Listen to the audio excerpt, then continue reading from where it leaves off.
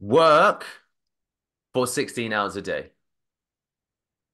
Some of you are listening to that idea, and I'll repeat it again. Work for 16 hours a day, and you're thinking, human rights, what about the ethics and all of this nonsense? Look, now, first of all, it's a function of ambition. Where do you want to go in your life? If you think that you're afraid or it's unreasonable to work that hard, there's a direct correlation between the hours that you put in and the success that you will have. That correlation hasn't changed. And this is time tested, right? For hundreds of years.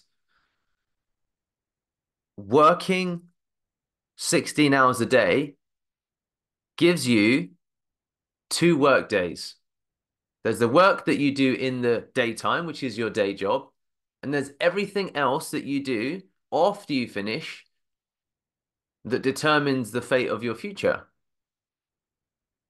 You can choose, and you have choices. You have 24 hours in a day, and you can, of course, choose to, in your second work day, you can choose to watch TV shows. You can choose to spend time with friends. There's 101 different things that you can do. But if you're an ambitious person and you have a desire to achieve certain things in your life, then to accelerate your ultimately journey to that destination, the true way to achieve that is to put the hours in. There's no shortcuts to acquiring the body of knowledge and experience that you need to achieve an outsized income. If you're looking for ordinary results, then you work according to the ordinary benchmarks. And one of the big frustrations I have that I see with, I'm 37 years old, and frankly, there's a huge cohort of people that are younger than myself that are very concerned about this mentality of clocking in and clocking out. Now, first of all, if you're in a job that you want to clock in and clock out from, then you probably shouldn't be in that role. And that's again, it's an independent decision, right? That's about you. It's not about the company. It means that you're not a right fit for that company and that company's culture. So, and that stems from loving what you do. And if you don't love what you do and you're not learning with what you do, then you will want to look at the clock at 5 p.m. and you'll want to leave. My first role when I was at Deloitte as a tax management consultant, that wasn't the right work for me.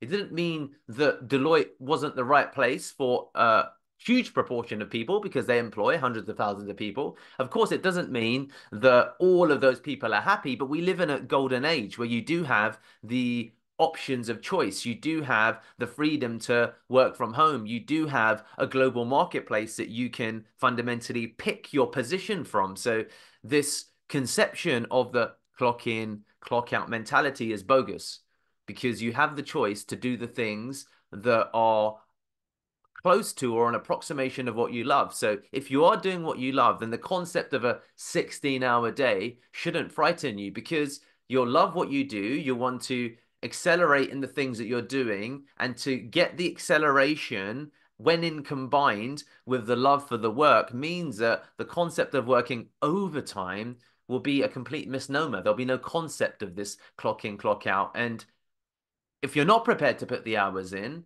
you have to understand you're going to compete against people like me. And there's 1 million of people like me who are not afraid to work from the moment that we wake up until the moment we put our heads to bed, some form of work, okay? Or some form of thinking about work. Practically for me, that's a 4:30 a.m. start. That's up and I don't stop working until 6:30. It's a 14-hour day every day. It doesn't feel like work because I'm working on the things that I think will lead to an entirely different future, which is why I return to this concept of the and if you're at a stage of your life, and this is the key, if you're at a stage of your life where you haven't yet received or got the freedom of financial security for the rest of your life, you probably should put the hours in. Because at some point, the money monster's going to come calling and they're going to say that, well, you know what? You had this desire to want to provide, to thrive in your own life, because if you're young, it starts with me, because all I have to look after is me. But there'll be other days that will come, and your desire to want to put the hours in, because again, people have this misnomer that when I say these things, it's not a function of working in an environment where there's no progression, there's no rewards, and there's no long term. There needs to be the exchange value. And I leave that for you to determine, because you can't have that in place. And then until you have that in place, it's difficult to put in the 16 hours of work a day, 2 days a day, 2 days a day. That's how you can accelerate your return in investment for whatever you're choosing to put your time into, because of the tools that you need to learn, because of the skills that you need to acquire, because of the experience you need to have. The shortcut is extremely fucking hard work. All of the modern examples demonstrate that. The 10,000 hour rule, the effort that's required when you look at any protege or any phenomenon who stood the test of time. Sport is often the greatest indicator of it, whether it's a Cristiano Ronaldo's, whether it's a Tiger Woods, whether it's a LeBron James, whether it's any relevant, famous, sustained famous icon, influencer, celebrity, business person. What you'll find if you study their history is they have a history of putting in a phenomenal amount of hard work. And yet people then have this desire, or they want to pay lip service to a result they want to achieve in a compressed amount of time, okay? Because you say, right, I want to change a fortune of XYZ in a 3 month, a 6 month, a 2 year timeline, when the experience required to achieve that outcome is probably 10 years of experience. So there's only one way to speed that up. Now, this is going to make some people uncomfortable when I say work a 16-hour day. This is going to lead to a series of discomfort. But again, it's all a question of your ambition. What are we optimizing for? At Pearl Lemon, there's challenges that we have as a company. There's challenges that I have as a founder.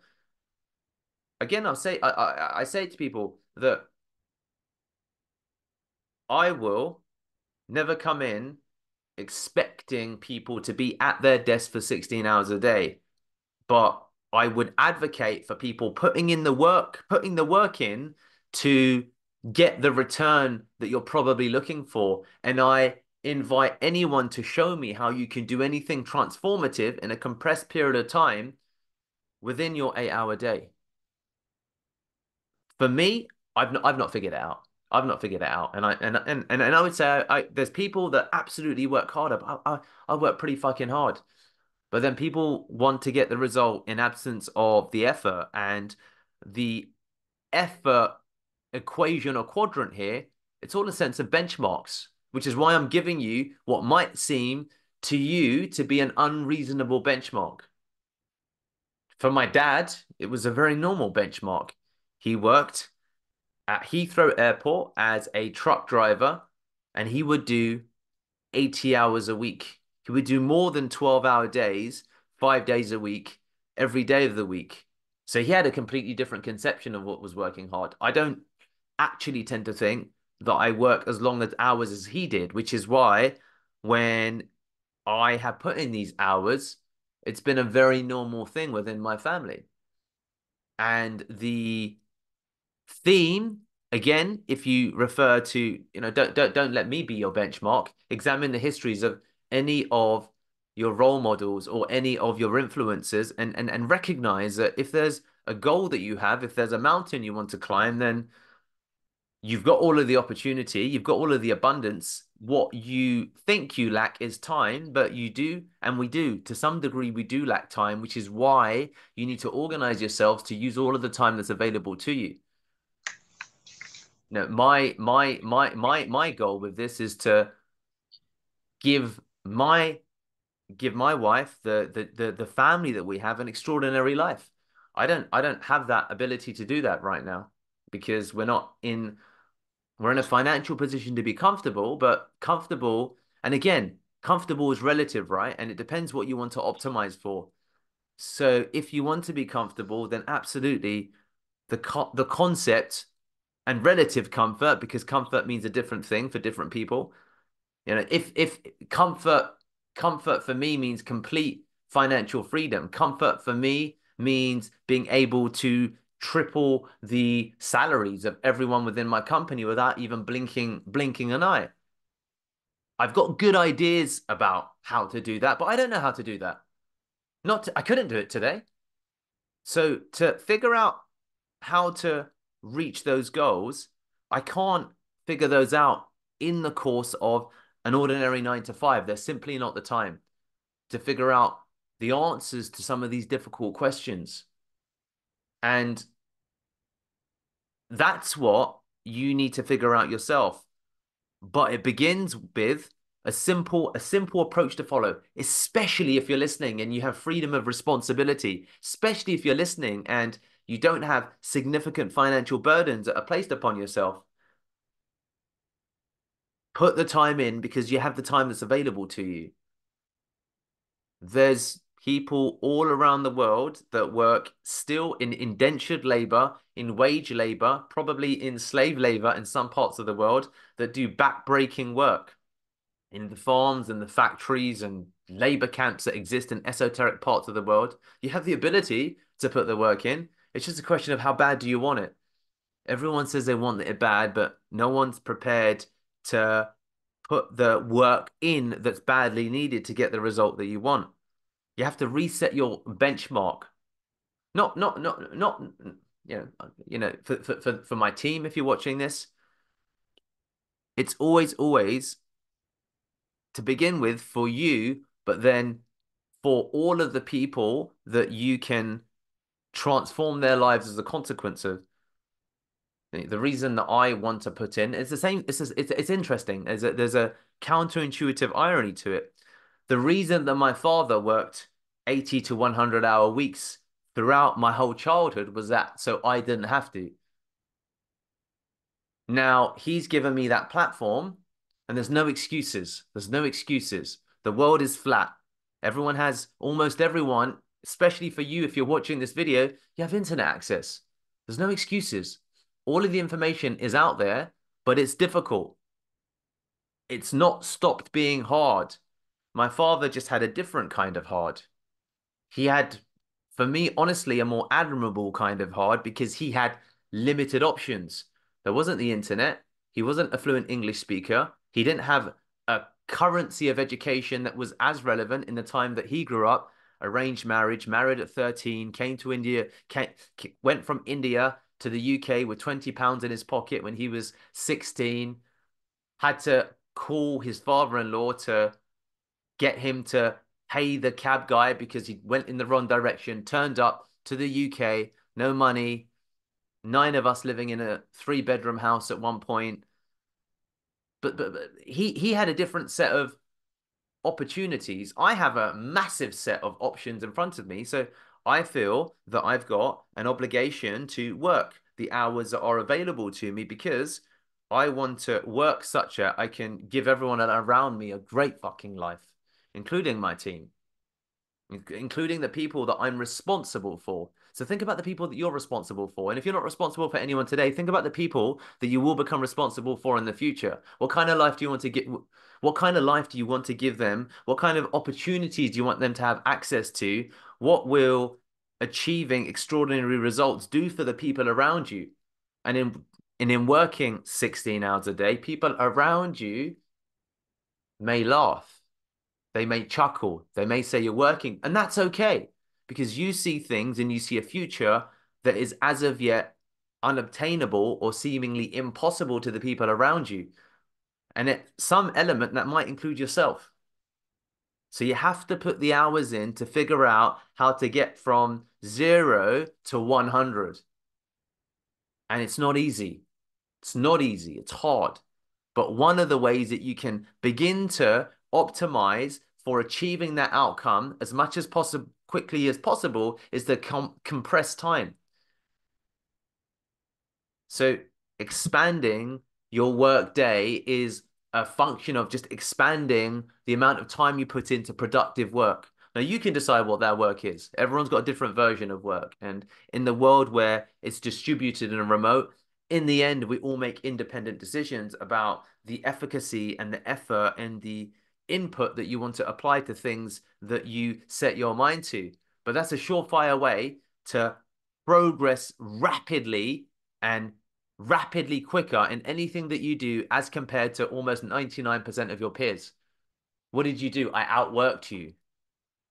And over time, I was able to do things that made people look at me and think that I was a genius because this is what they give, the name that they give to many, many of the stars that we see on the TV screens that we watch. Genius. Cristiano Ronaldo, Jeff Bezos, Elon Musk, Conor McGregor. Genius. And if you listen to the biographies or the annals of any of these people, you'll hear, no, I'm not a genius. I just worked extremely fucking hard for an extended period of time. So you look at that common theme, think about and be honest with yourself because most of us are shockingly dishonest with ourselves.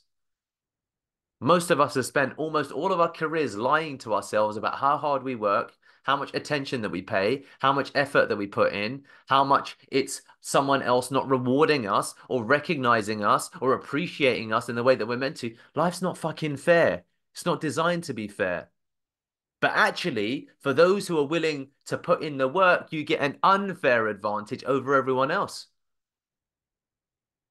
You get an unfair, a seemingly unfair return on investment because your rate of work ethic directly equates with your ability to accelerate the results that you see in your life. There's a clear corollary that if you spend 8 hours doing the wrong thing, I bet you that if you spend 16 hours doing the wrong thing, you're in twice the time or half the time, stop doing the wrong thing because your knowledge of getting to doing the wrong thing will come that much quicker because you'll get to the right answers that much faster. You'll get to the and this is the crazy thing. You know, there's stories that I've seen of people that said, you know what? My success came as a consequence of it took me 5 years to learn a simple lesson. And when I learned that simple lesson and I understood it, then everything changed. That's why you need the hours. And I just don't believe that that has changed. I've grown up. I'm the last ever generation in memory that was born before the internet and then have seen the internet come. Growing up as a kid, there was no internet. Mobile phones were just beginning. And then we've seen where we are today. So there's been a lot of transition in that period. But the need to put in phenomenal hard work hasn't changed. To include YouTube influencers and the billionaires who are making money faster than ever, the level of work these people put in, if you actually examine what they do and the amount of hours they put in, is phenomenal. It hasn't changed. What has changed is that the ability to get a return on investment has compressed, but we're in an arms race. So the one thing that you can bank upon if you want to achieve an outsized result is to put in the additional hours because then the returns will come. Because if you want a lifetime of working 2 hours a week or 2 hours a month, if that's what you're optimizing for, lifestyle design, because you might say, that sounds horrible. I never want to work 16 hours a day. I bet you once again, 100% the quickest way to get to the 2 hours a month of work or never work a day in your life again will be accelerated by the 16 hours a day. And also, if you truly run the math on the life that you want to live and the life you want to give to the people around you, and this is what happens, you might realize that you need a lot more money than you think you do. But to get there, and this is the thing, to get there, you need to put in the hours to be able, in whatever you do, to build extreme value to the marketplace, to bring the sustained success over time. Because otherwise, the reality is that there's a million guys like me who will just simply outwork you and over time outperform you. So, simple message that still stands for anyone if you're watching, if you're ambitious, it doesn't really matter how old you are anymore. None of that fucking matters. If you're ambitious, work damn hard.